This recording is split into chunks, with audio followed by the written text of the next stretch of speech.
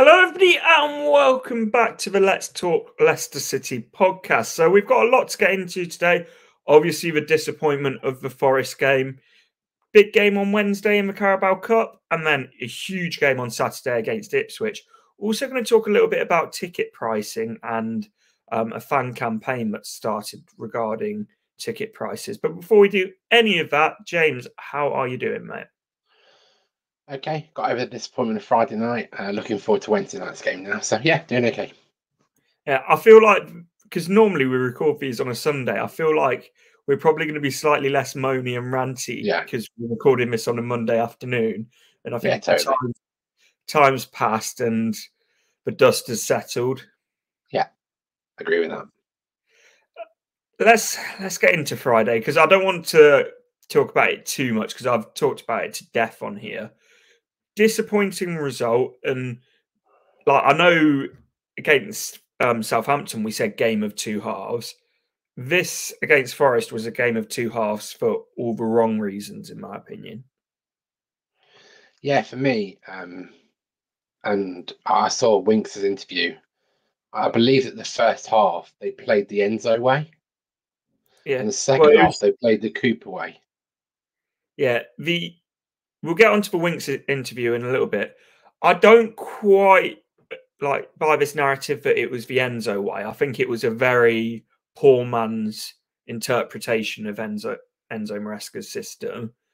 But you could see that even with that a lot of the players looked a lot more comfortable and they were playing sort of a lot better. With that first half, obviously the goal that we gave away to start with, it was awful defending. Buonanotte, who has been brilliant this season, but trying to dribble the ball out from his own box, James Justin not clearing his lines, and Ryan Yates. It was a good finish, but like all three of their goals, it felt like it was our own doing. Or own undoing. Yeah, like we said last week that their speed would cause us problems, and it did. Yeah. Their speed, time and time again, causes problems on their counter attacking. I think Nuno's got them set up really well. Taking anything away from Forest, I thought they played well. We just our own mistakes cost us time and time again. And it just cost us again Friday. And for the fans, it got really embarrassing the second half. I thought Forest were treating it more like a training game in the second half, and we weren't really trying. Thing is, I disagree with the fact I don't think we were trying. I just thought Forest looked a lot fitter and they were getting about the pitch a lot easier than we were. I just thought 60 minutes in, the game looked gone and the players just looked dead on their feet. I was really disappointed by a few players. I thought the game, Mavididi and Fatua would have a great game. They both went missing for a lot of the time. I think we discussed, I think last season, whether Fatua would be Premier League ready. Based on that performance, he struggled. His first touch wasn't what I thought it was going to be. So I think both of them, and there were, let's be honest, I think most players weren't at their best or went missing in the second half.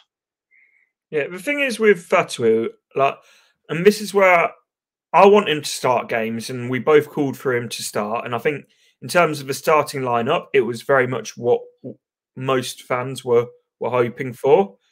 In terms of Fatu, he's a 19-year-old kid. He's gonna have games like that. He's not gonna smash it out of the park every week. But it was disappointing, and I think as disappointing as the performance, particularly in that second half, was, what I think made it worse was who it was against. Yeah, your local rivals, and I think that's why I said it didn't really look like they were trying. A local derby, you'd expect them to be really fired up for a local derby for full 90 minutes, but in the second half, it didn't seem like that local derby anymore, and I think the heads just dropped Yeah. when they scored, and obviously it was going to be Chris Wood, wasn't it? Yeah. The thing is, even when he was at Burnley, he scored against us every time. And he's a right handful. Even you take away his goals, his link-up play, and he's just a right handful throughout the night. And then Alanga running off in one side, Hudson-Odoi the other. There was issues like that they were causing all over the pitch. But when we went 1-0 down, I thought the response was really good to get back into the game. Vardy with the goal. And at half time, I honestly thought we were going to go on and win the game. But I don't know what was said at half time because it came out absolutely horrendously. And then, like, was it 46th minute, 2-1 down through not looking after the ball again? And even once we went 2-1 down, I don't think we completely collapsed. Once it went to 3-1, and like the fact it was a route one ball over the top, and I don't know what was going on with Wout Faes and Mads Hermansen. For me, I think I'd put more of that on Faes and Hermansen, but once it went 3-1, it just went, you could hear a pin drop, and it's like you say, from that point, it genuinely just felt like a training drill for Forest. Yeah, I think when I saw the team sheet, I thought that's a really attacking team, and I just thought the way Forest play, I thought Skip might play to hold that midfield anchor Hmm. to give us a bit more. And I thought in the first half, I thought everyone's doing okay, it should be okay. And in the second half, that gap that I saw in the midfield was getting bigger and bigger. And like you say, as it got to 3-1, they were just playing the ball around like it was a training game. And It's I think that disappoints me. And you got one shot on target when you're at home is appalling. Yeah, the thing is, Forest, and I say this through gritted teeth, and as I've said a couple of times, they're a good team. They're eighth in the league, seventh in the league. I don't even know. Yeah, Like it was always going to be a difficult game, but it's that second half that just like it's why can't we seem to have a 90-minute performance? It's like so far this season we've only ever performed well for 45 minutes, and it like that second half was just embarrassing. And I think as I say, it makes it worse that it was Forest and like obviously local rivals. Also, all you could hear, and I don't know, obviously you sitting near the front of the cop, but all I could hear the whole of that second half was their fans singing Steve Cooper's name and like Steve Cooper will be taking you down. I think that really sort of rubs salt into the wounds. yeah, I had that throughout the game. But it was well, where we were, it was so quiet the second half. Like I say, you could hear a pin drop. Everyone was really annoyed, upset. It's a local derby. You expect them to give their all for a local derby. It didn't happen. And let's be honest, Forest are a good team. Nuno's got them playing really well, as we said a few weeks ago. And this was out of the three games, we knew this was going to be the toughest one. I didn't expect us to lose in the way we did, though. That's the big word that you say there. It's like there's ways to lose football games. For me, that's what frustrates me because 3-1, it could have been 4-5, even 6-1. Because that second half, the amount of chances they had, there's ways to lose games, and it's like you never want to lose to your local rivals, but if you do, you go down swinging. But Yeah, and if your players all 11 of them give 100% throughout the whole game, and you get outplayed because you're not as good as the opposition, and you lose 1 or 2-0, you go, you know what? They were better than us. We tried our hardest, but we just weren't good enough on the day. Whereas Friday we were just so below par. You look at it and go, I hate losing that way. It's like we didn't turn up in that second half. You might as well just said, don't go back out there because we're not going to win. yeah, after the game, you've alluded to it earlier, the Harry Winks interview, basically saying that the first goal and the first half, while we were performing well, paraphrasing here slightly, was based on what was done last season under Enzo Maresca.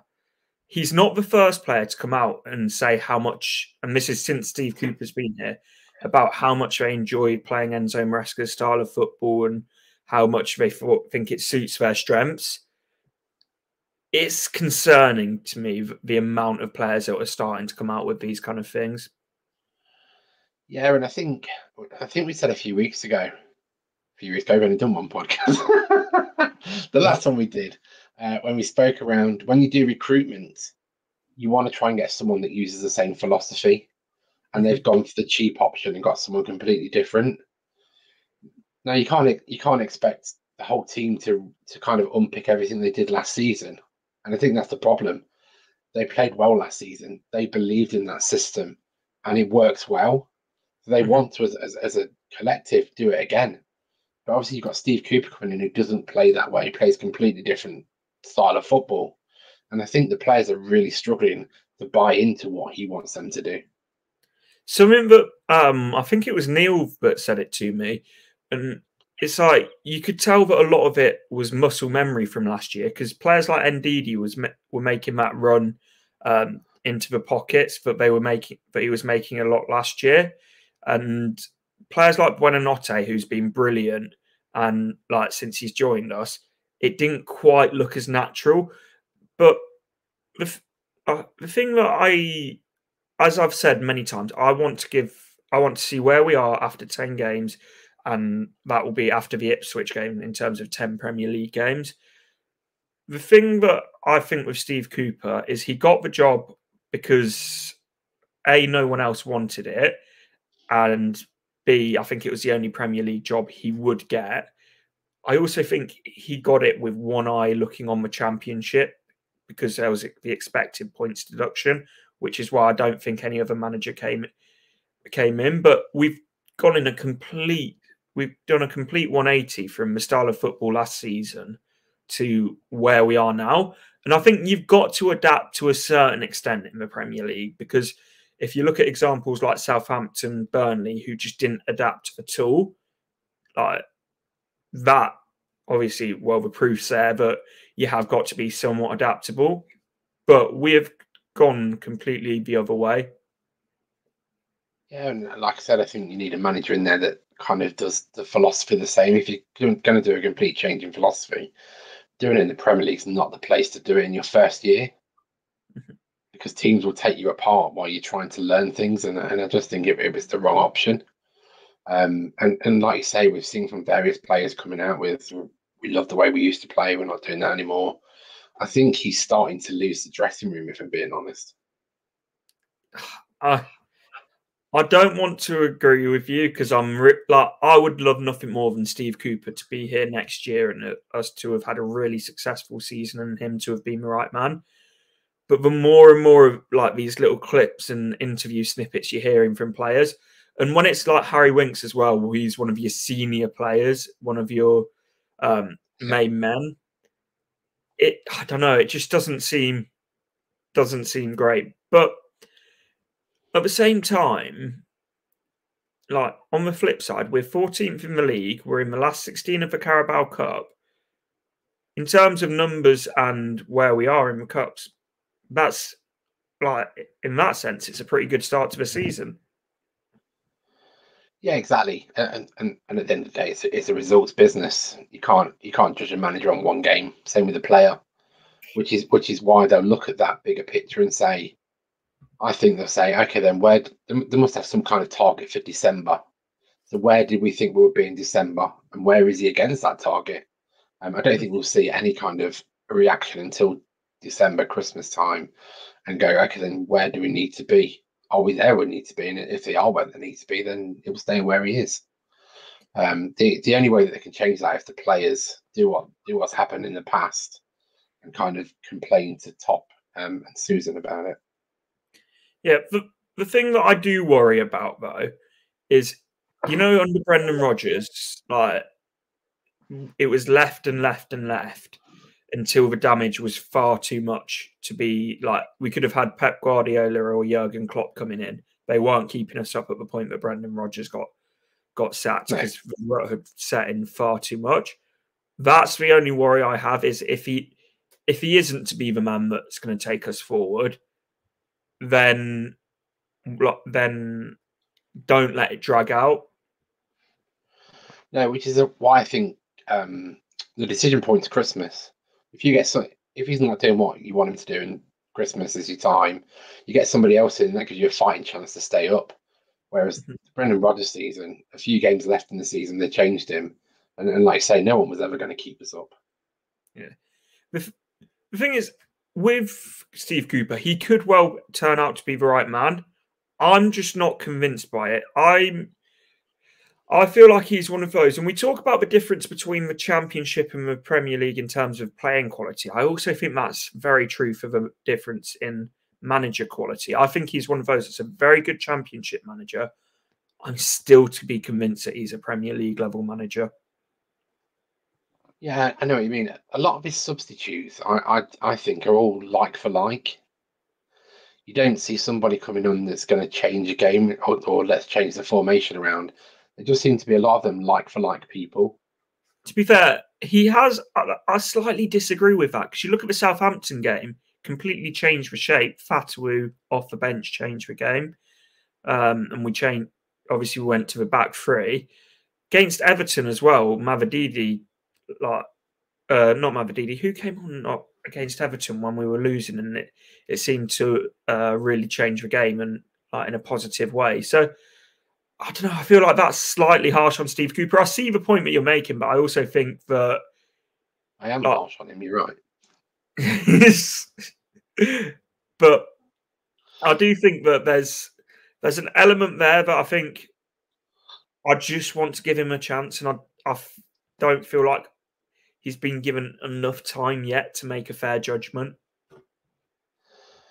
Yeah, I think you're right. I think also if you look at it, are the players giving him that right chance? Because you've seen the interviews and what they're saying. It doesn't seem like they're. The thing that worries me, and that's the main thing, is the players don't seem to have bought into what he's trying to do. Whatever he's trying to do, they don't seem fully sold on it. No. And I don't know why that is. The thing is as well, you look at I'm no closer now to knowing what our style of play is than that first pre-season game against Shrewsbury, because we're not a defensive team and a defensive counter-attacking team. You look at the numbers of shots that we've conceded and the amount of opportunities. Like, we're not a defensively solid counter-attacking team. We're not a possession-based team. I just like, you look across the Premier League and you can look at Everton and they'll be, you know exactly what you're going to get from Everton. You look at pretty much, I'd say 18 out of the 20 Premier League teams, you know exactly what you're going to get from them. From us, I just haven't got a clue. No, and that might well be personnel based because I think the system we played last year is kind of why we bought the players we bought. Whereas I think losing Dewsbury Hall was a big blow for the club, but we had to do it for PSR reasons to get that and why that happened. I just think we need the right players to play that system. And now somebody else is coming with a different system. Have we got the right players to play the system he wants, which is why we've not seen it work? I don't know. But the thing is, this is why I struggle. It's like, you know, when managers have gone before, and I know Brighton were in a much better position when Graham Potter left for Chelsea, but they brought in then De Zerbi, who was slightly an adaptation from Graham Potter's style of football, but a lot of the fundamentals were the same. And then I forget the new lad that they brought in. That's, again, a lot of the principles of what he does is similar to De Zerbi, but obviously he's got his own slight spin on it. But all of the players that they've had can fit into all three of those systems because they're very similar styles of football. We've gone completely the opposite direction, which I don't understand. And I do, as I said earlier, I do think it's something about it is to do with the fact that they had one eye on the championship, expecting a points deduction. Yeah, and you're trying to fit these players into a formation and style of play that they're not used to, and to do a change like that is really, really difficult to do in a quick succession. It can take 12 to 18 months to do changes of that caliber. So I just think him coming in, he's kind of got a mindset that this is the way we're playing because that's the way I want us to play, rather than maybe changing his style of playing, going, well, actually, what can we do that best fits these players? I put that on. I don't blame that on Steve Cooper at all, though. No, Because nor do I. whoever comes in is going to want to play their brand of football, their style of football. Yeah. For me, that's a recruitment issue of why was Steve Cooper brought in the first place if huge parts of this squad were brought to play a completely different style of football. And that's the killer question is why, being perfectly honest. Why, like you just mentioned Brighton, they brought in 3 managers in succession, which kind of use the same principles. So the transition was quite easy. Whereas we've gone from one type of manager completely different. We haven't got the players to play his system. We've got players to play the old system, which is why it was such a strange appointment to bring in someone that plays completely different. Yeah, but as I've said, I want to give him. I want to see where we are after the Ipswich game, and then I'm hoping that the team start to adapt to him, and he starts to adapt to the team, and there'll be a sort of a happy medium. Because as we've said, 14th in the league, last 16 of the Carabao Cup. Those two facts. I think if I'd said this to you at the start of the season, we would be very happy with that as of right now. But I also think that as fantastic as the Southampton win was, I don't want to say I do think, but I slightly worry that it's papered over some massive cracks. Yeah, and I think, like you say, 10 games in, Ipswich will be that kind of how do we play against Ipswich? You went down to your local rivals last week, so your next kind of league game, you should be looking to bounce back. So I'd be expecting them to take it to Ipswich, and I think the mentality of the players will prove itself on Saturday, which I'm hoping. And also Steve Cooper's worth. So we need to see what happens on Saturday. I think after that, you can start making assumptions, kind of decisions, and kind of is it going to work? Is it not going to work? Yeah. Before the game on Friday, I said I wanted to talk about ticketing and this campaign. So I'm going to put this up on screen now. Bear with me. So this is from the Supporters Club. So last night, the fierce rivalry with Forest took a backseat as we united in the support of the We Are FSA Stop Exploiting Loyalty campaign. Let's stand together for affordable tickets and ensure every fan can enjoy the beautiful game. So I think this is absolutely fantastic, and you're seeing lots of different clubs up and down the country getting on board with the Stop Exploiting Loyalty campaign, because ticket pricing is just getting worse and worse and worse. And I think that comes in hand with the atmospheres in grounds becoming worse and worse. Yeah, so obviously FSA, they're the organisation for every single supporters club in the country. Last time they did this, the away ticket got capped at £30. So these campaigns work well, and the FA always listens to that group. I think it's really important, and they're trying to do all they can to make football more affordable. A bit like it is in Germany, it's affordable for all, rather than what's currently happening in the Premier League, or as I like to call them, the Red Cartel. Because obviously it's a Liverpool, Man United do a lot of the dictating in it, and I think it's just disgusting, the pricing. I think Friday night's game, obviously it was a sellout local derby, and what were the ticket prices? £50, £55. I don't know about individual ticket prices for Friday night, but what I do know is, on Wednesday we go to Old Trafford. Yeah. For 2 tickets, £82 that I've had to pay for the 2 tickets I've got. Yeah, again, that should be capped. So it comes hand in hand with the atmospheres getting worse in grounds, because I thought this was just a Leicester issue until about 18 months ago, but I started talking to a few Wolves fans, a few Liverpool fans, and they all seem to say the same thing, that like they're being priced out, and when they do go to games, the atmosphere is just nowhere near as good as it used to be. Yeah, because you think it's football as a working class game, but people can't afford to go in this day and age because of the prices, and it is ridiculous. They're basically, the lower support has been priced out, which is why you kind of got the high end of the market, the sponsors, etc., that fill the grounds now because they're the only ones that can afford it. And like you say, the atmosphere is not what it used to be because your loyal supporters are not going anymore because they can't afford it. Yeah, and I know, obviously we experience King Power most weeks. Like we've experienced that firsthand. It's not what it used to be in there. No, not at all. And if you look at I think I think it might have been FSA did a piece of work around if inflation went up in the rest of the world as it has done in football, A loaf of bread would now cost you something like £24 or something ridiculous like that. The inflation of ticket prices is extortionate if you look at it over the last few years. The worrying thing for it is, though, it just doesn't look like it's going to stop anytime soon. And like,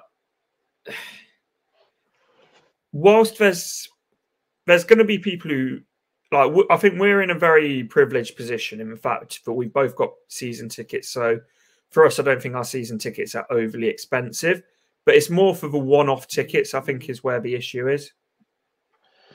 Yeah, I've also seen some rumours, not at Leicester, about season tickets in general. Some of the bigger clubs, if somebody dies and they obviously have to give up their season ticket, or somebody gives a season ticket back, that season ticket will not exist anymore. So it won't go out to a wait list. It just won't exist because the clubs are trying to reduce the size of season tickets because season tickets are not cost effective for them. The thing is, particularly your big six clubs, but I think you can put really any Premier League club in the same bracket. They would much rather have a fan there who's maybe come for a one-off game, who's going to go into the fan store, maybe buy a T-shirt, buy a cap or something like that from the fan store, then go into the ground, buy a pie, buy a program, compared to someone like me and you who will probably go to the Hero before the game or go to a local pub before the game, probably not buy anything inside the ground, and probably won't buy a program. And I can't remember the last time I've been in the fan store. No, and you're right. These one-off people that will pay £50 instead of I think our season tickets is probably about works out about £26 a game. So the person that pays double that goes, takes their family, buys loads of food when they're there, gets their kids programs and t-shirts, like you say. They'd rather than people, and it kind of feels like it's getting turned into a tourist sport where they don't want the loyal people there. They want the people that are just going to, it's a business at the end of the day. They just want people there that are going to get the money, which is why this FSA thing is so important, that we get behind this and ensure these clubs stop exploiting people, because that's what they are doing. The thing is, like, you look at atmospheres across Europe.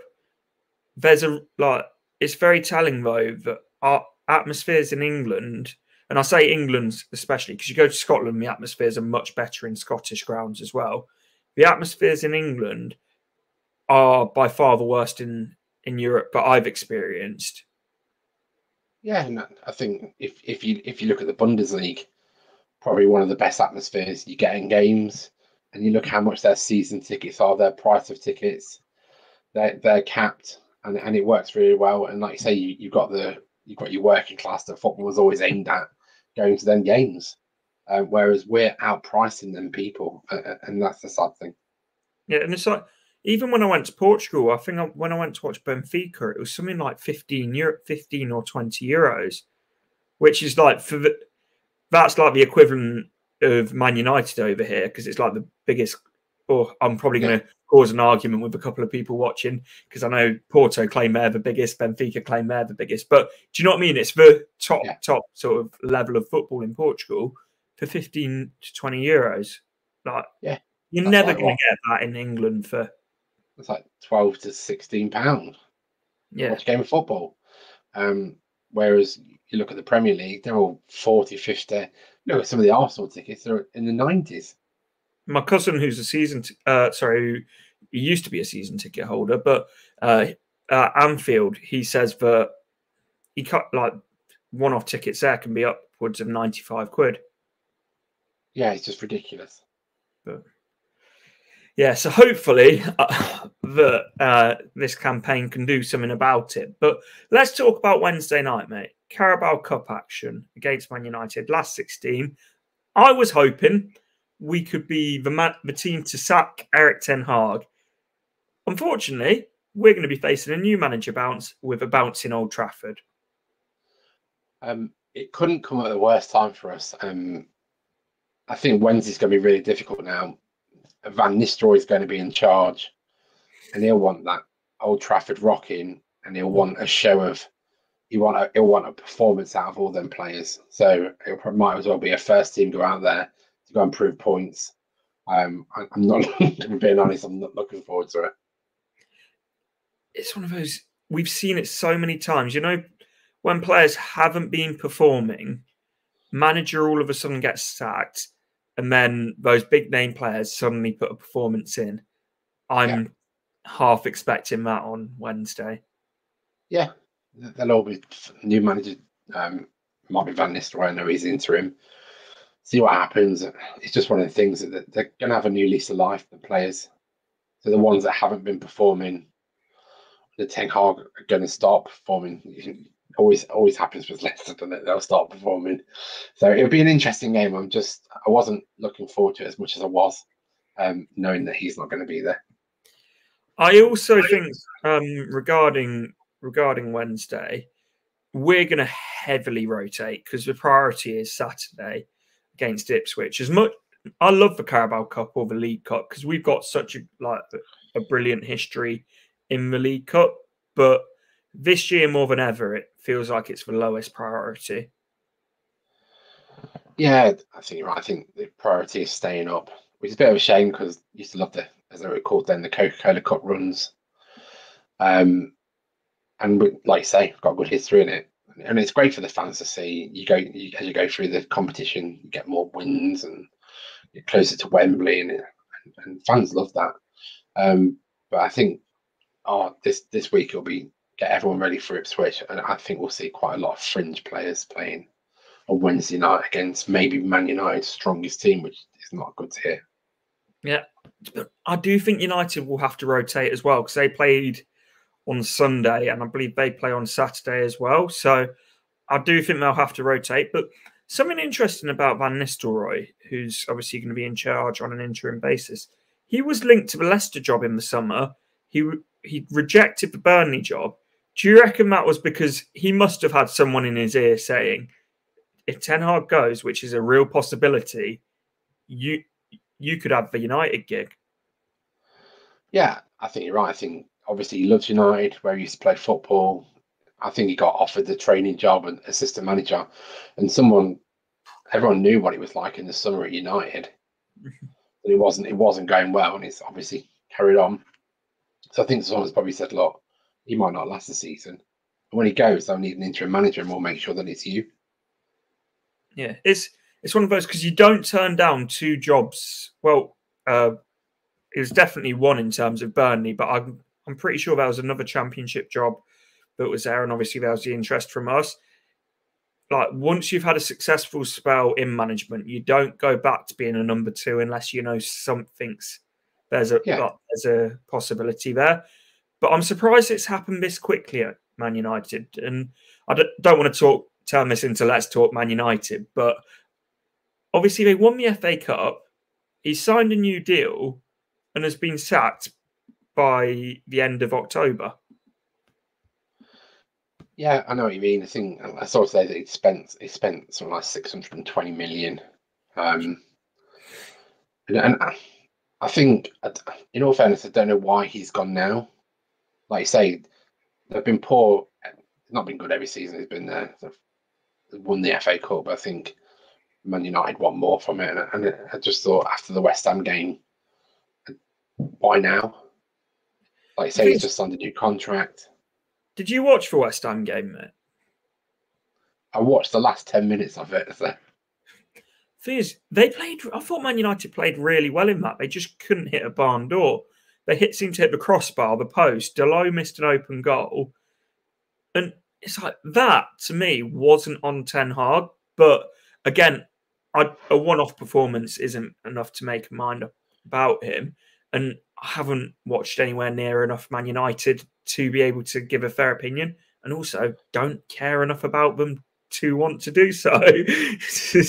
So I'm hoping they come and pick up Steve Cooper and we get a decent payoff for that. And and then everyone's a winner. Yeah, no, in all fairness, I spoke to some of my friends and United fans, and they said the last few games were not on Ten Hag. The players are just not responding. And I think it's like it was with Brendan Rodgers. They're just not responding to him anymore, and he's lost that dressing room environment. And when that happens, then it's time for the manager to move on. So I think that's what's happened. Was the Ronaldo interview on Piers Morgan? Was that under Ten Hag? Yes, I think so.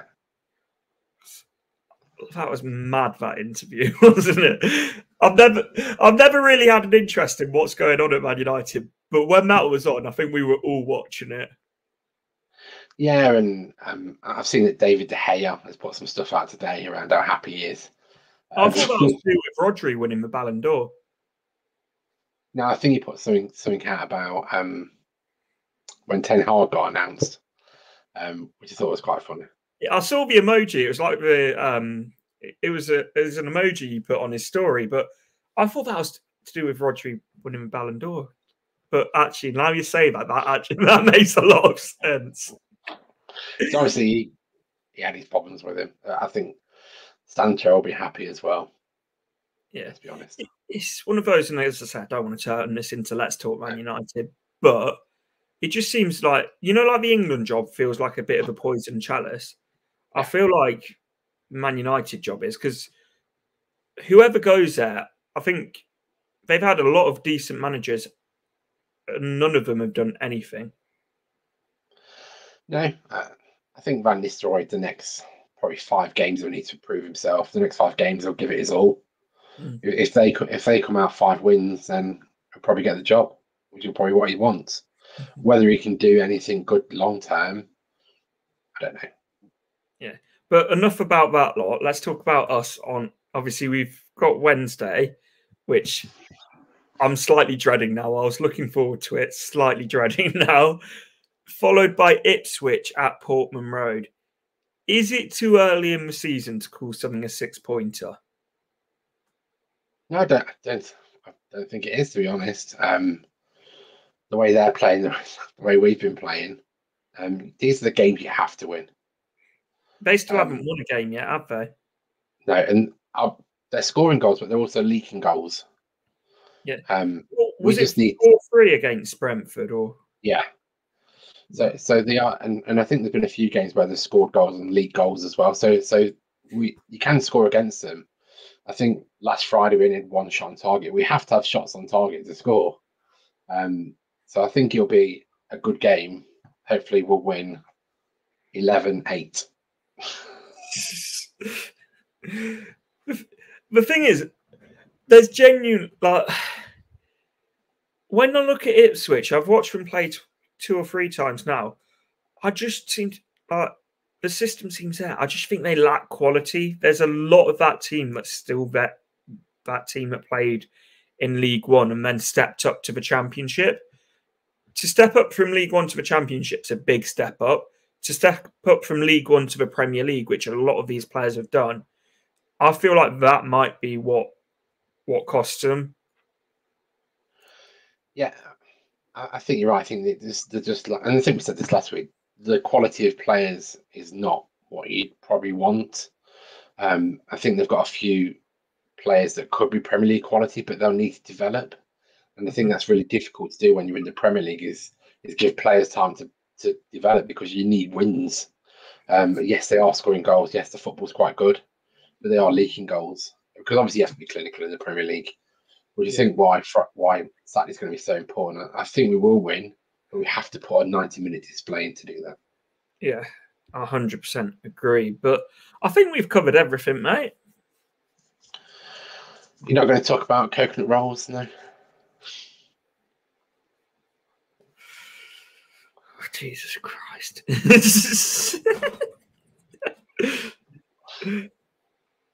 I have nothing to say. I have absolutely nothing to say. Okay. Let's just call it there then. I think, yeah, that is a good point to leave the podcast. Guys, thank you so much to everyone who has been watching. If you haven't already, please do hit a like. If you're not already subscribed, I believe we are about 40 away from 5K, so please do hit that button. But I'll see you guys in the next one.